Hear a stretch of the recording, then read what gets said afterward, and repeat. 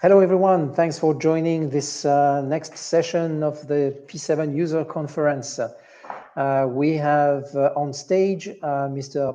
Johannes Gerritsen from the Technical University of Dresden and Nina Muelo from Data Advance. Both will present a paper for efficient optimization of material properties based on experimental data. So with this, I'd like to give you the floor, Johannes and Nina. Before that, just a quick reminder, if you want to ask any question to our speakers for this session, please use the Q&A tab in Axel event page. And this is where you can we can post all the questions. So with this, the floor is yours. Thank you. Yeah, thank you very much. So yeah, as Laurent said, so we worked a lot over the past month on the efficient optimization of material properties, and we're solely focused on experimental data here. And in order to give you a brief overview, so first I would like to start with presenting our company, so the TU Dresden and the Institute of Lightweight Engineering and Polymer Technology, and give a very brief introduction to the overall optimization problem. And Nina will then take over and explain a bit more in detail about the approach that Advance proposed, what the methodology they employed, and give a few conclusions and the perspective. So for the TU Dresden, we are one of the largest universities in Eastern Germany. And actually, we are one out of just 10 universities all over Germany that have achieved this status of excellence in 2012. At our university, there's a very wide range of topics that is being covered, so from social studies, engineering, up to like pure science. And in all of those areas, we're doing both research as well as educating young students. And especially in the education part, there's always been a very strong focus on the engineering side, where currently there are about 50% of our students that are in engineering. And we, as an Institute of Lightweight Engineering and Polymer Technology, we are part of this engineering faculty. So on this slide here, you can see a couple of key figures for our institute. I think what is most important here is that we've always been focused on increasing the efficiency of components of systems. And historically, this has oftentimes been done by reducing the weight of such components. But recently, there's been a lot of research going on into expanding these system boundaries and, for example, analyzing the CO2 cost of high performance materials, and then weighing whether the usage of such components or materials will actually have a net positive impact on the carbon cost of a part over its entire lifetime. And all this research is spread out roughly equally over 3 areas, from fundamental research over application-oriented to industry development. And the project that we're talking about today is driven by the industry, where a partner of ours is developing a novel jet turbine with a significantly increased bypass ratio. And this novel type of turbine, this comes along with significantly increased requirements on the materials. And the currently available materials meeting all the requirements are very limited, and if so, very expensive. So in our research project, we are concerned with developing a novel type of material that will meet all of the requirements. And as you can imagine, running experiments on new materials is always extremely expensive. In the beginning or upfront, it is unclear how input parameters will actually influence the outcome. And you do not have a sufficient understanding of the entire system to run simulation in order to create data that you can actually rely on. And with this problem, we approached that advance where we had an experimental database in which the inputs had been varied. So here, especially the chemical composition of the material, as well as a lot of the processing parameters.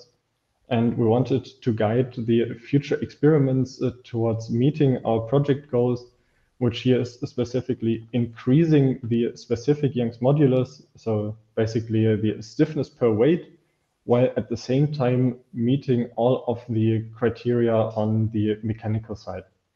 And Nina will now talk to you a bit more in detail about how we went together to try and achieve this. Thank you, Johannes. I'll then take over with the share of the screen, I think. All right.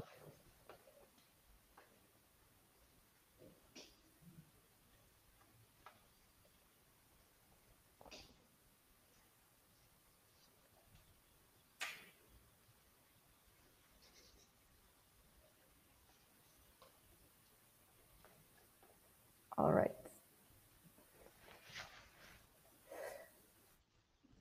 Okay, so thank you for this introduction, Johannes.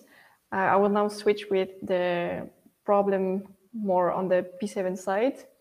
So like we said, our goal was to run an optimization of those material properties based on 10 inputs and 2 objectives with 3 constraints.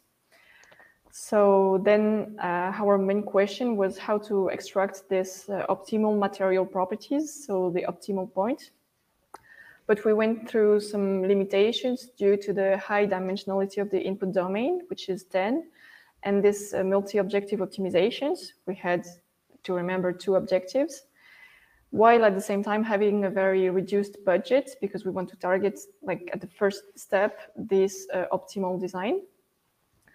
We had also limited behavioral information because the accessible information was a database of only 35 points with sometimes incomplete information.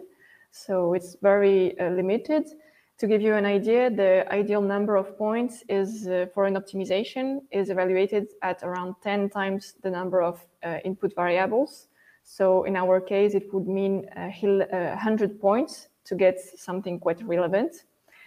And another limitation, was that we didn't have any access to any simulation tool to run as a black box in a loop on an iterative process in order to get this input-output relationship more easily.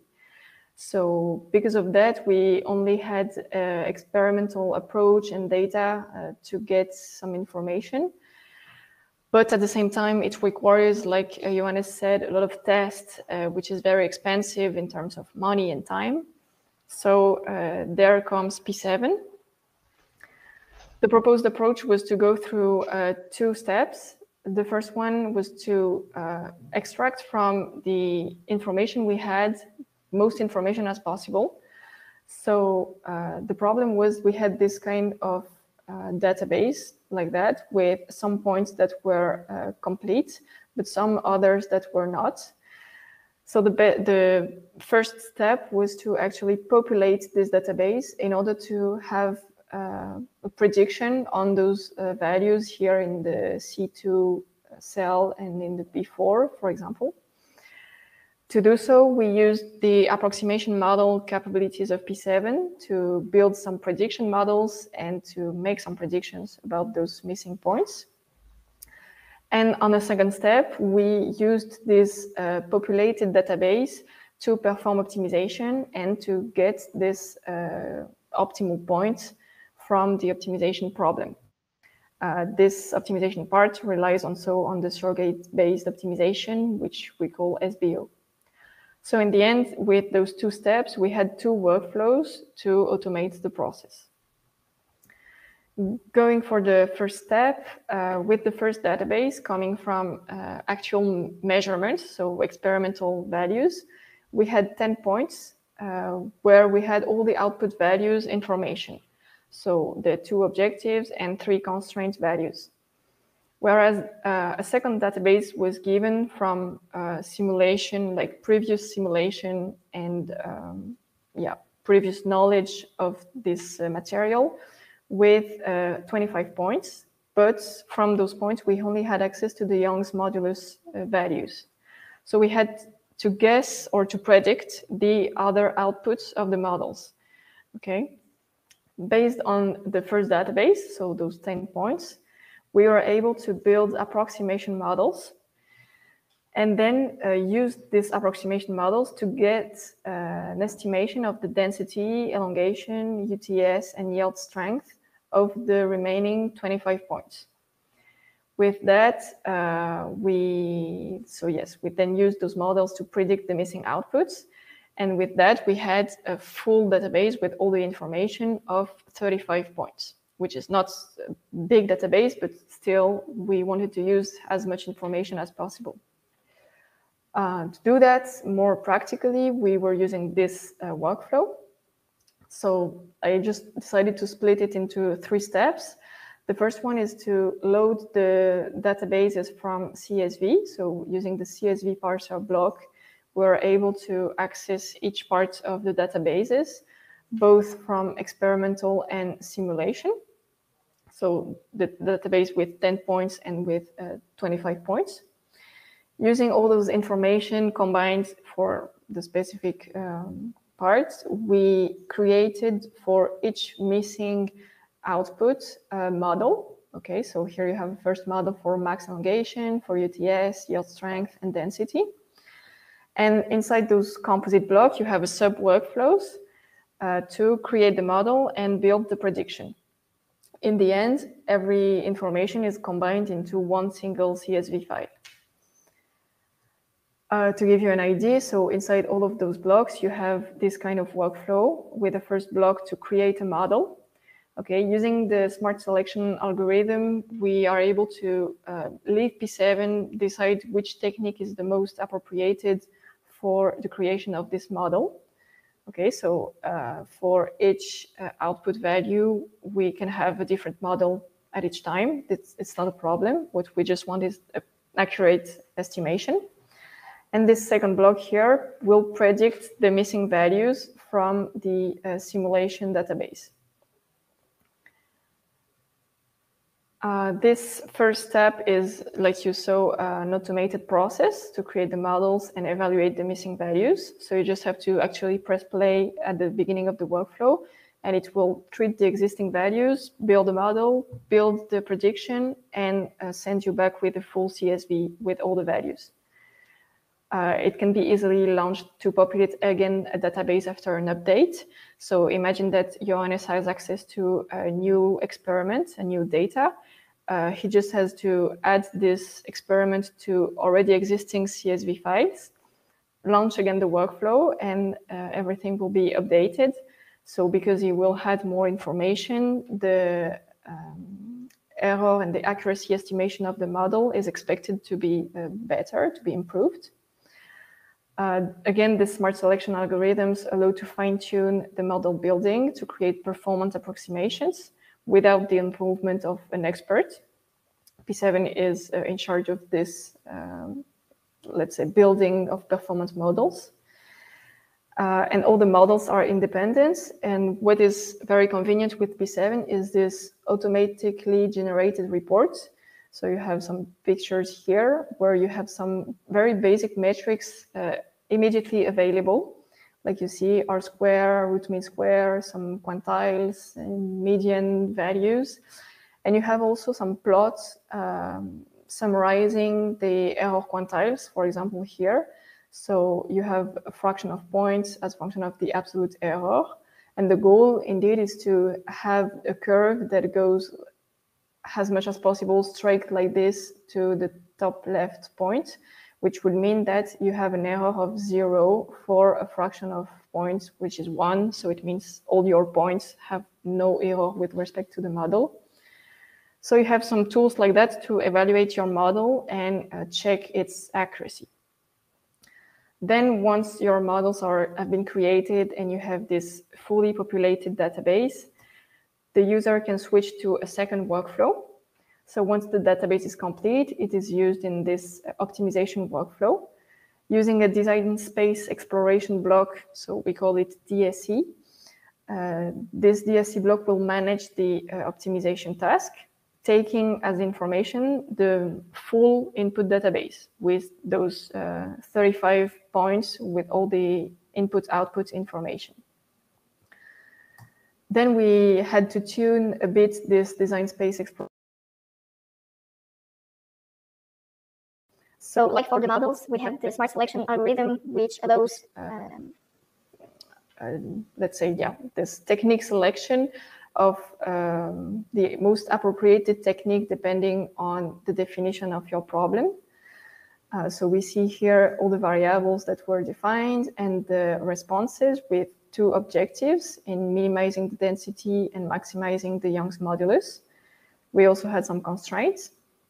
Okay, so depending on how the user defines everything, here P7 decided to select a surrogate-based optimization technique. We also had to tune the exploration budget to 1 because we just relied on existing data sets. So our goal was to produce only 1 point that would be the best estimation. So 1 target here for P7. Also, there is no iterative process, like we said. P7 is not connected to a simulation tool to give some feedback. So yeah, 1 shot here for this task. And finally, we had to set the global search intensity to 0. It is also linked to the budget. It means that in this kind of technique, surrogate-based optimization, P7 has no budget allowed to explore the design space. It really will target optimization straight to from the first point.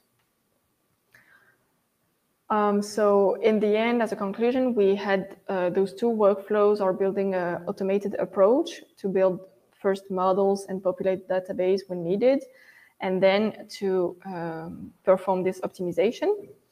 The entire process takes around 2 minutes, which is very fast, and brings a lot of knowledge into what can be expected and extracted from the existing databases. It's important that before optimization, a first check of the models and prediction is possible through those reports. So the user has access to some information about the prediction and how accurate they are.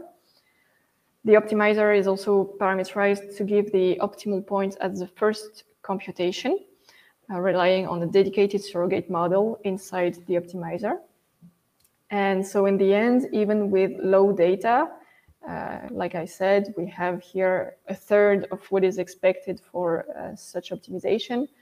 The models are able to give a tendency. So it's not something we will take as like the real optimal point, but at least it will give an idea of what to try for the next experiment and what are the expected results. In the end, we had these workflows for a reduced complexity and time compared to only experimental testing. Also some information, both initial databases were very small, and even if they are from different sources, we decided to gather them into one single database because of this low amount of data. If we had more data, P7 also has another approach, which is called data fusion, which enables to give some weight to what is the high fidelity and low fidelity data. So it's also something we are thinking of with Johannes. Thank you for listening, and we are open to any question. All right, thank you, Nina and Johannes, for this clear presentation. Very interesting. We have maybe 1 minute to take one question. So I have one question here. It seems that you used SBO like sample-based mode, not black box. In this case, does SBO algorithm work normally? In this case, how SBO works, it will take all the information we had from this database, okay, that we completed, and based on this database, it will build one model to try to link all the points and represent the overall behavior of the data. And based on that, on this model, I mean, the objective will be to target the global minimum of the model. Of course, the ideal situation for such algorithm, we have this kind of feedback loop, so it can have an iterative process with, for example, a simulation tool where the optimal point chosen by the SBO algorithm will be then tested with the simulation to check if the prediction of the model was in line with what the simulation gives. And then you enter into a process of updating of the surrogate model for the optimizer according to the results of the simulation. So here it's a bit, how to say, we cut a bit the process of this algorithm, but because of the constraints we had, that was the only solution. All right, thank you for your answer. So I guess we have no time anymore. So this was the last presentation, but there is a final session coming right after this one, just for a wrap up of the conference and maybe a last word of Laurent Scheck, our VP Global Sales. So please everyone, one last time, move on to the next session. Thank you, Nina and Johannes, again. Thank you, Laurent. Thank you.